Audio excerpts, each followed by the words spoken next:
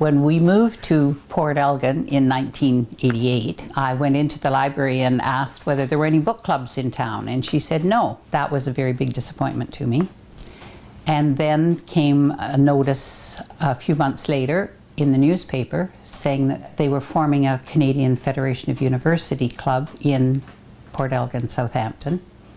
And I said, there'll be a book club there. So I went to the organizational meeting which was held in the Port Elgin Library.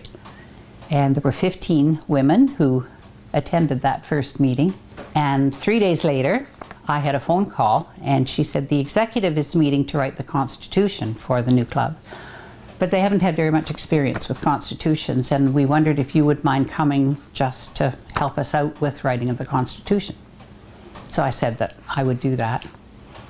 And when I got there, she said, now, everybody in this room has a place on the executive, and every executive position is filled except for president. And they all looked at me. And that's how I became the first charter president of CFUW Southport. We did a lot in our first year. It was quite amazing. We decided that scholarships, which were an important part of CFUW, that we would get together and give out a scholarship. So we did, mostly by donation, raise enough money to give out our first scholarship of the year the next fall. And as we got more members and more donations to the scholarship fund, we expanded it to include one $500 scholarship for a university-bound student and one $500 scholarship for a college-bound student. Several years later, we did a third scholarship, and this was another $500 scholarship for a young woman from the First Nations who was going on either to university or to college. Each meeting we had what we called a hot topic, and this was on something that was in the news that particular month. And it was a way of getting our members to know one another, because you had 5 minutes and you had to turn and make a circle of the people who were around you and talk for 5 minutes about whatever the topic was, and then it was over.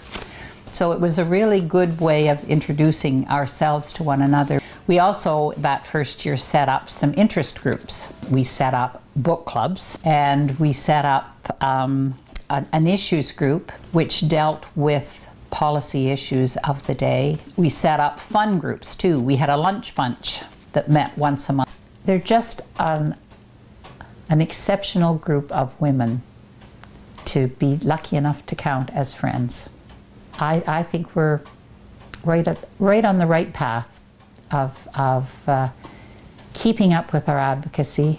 Our governments do need some wisdom from other places but their own heads, and the belief that you can make a difference if you believe in something enough to keep at it, and to get more young women involved in knowing how important they are to the future of our country and to the world.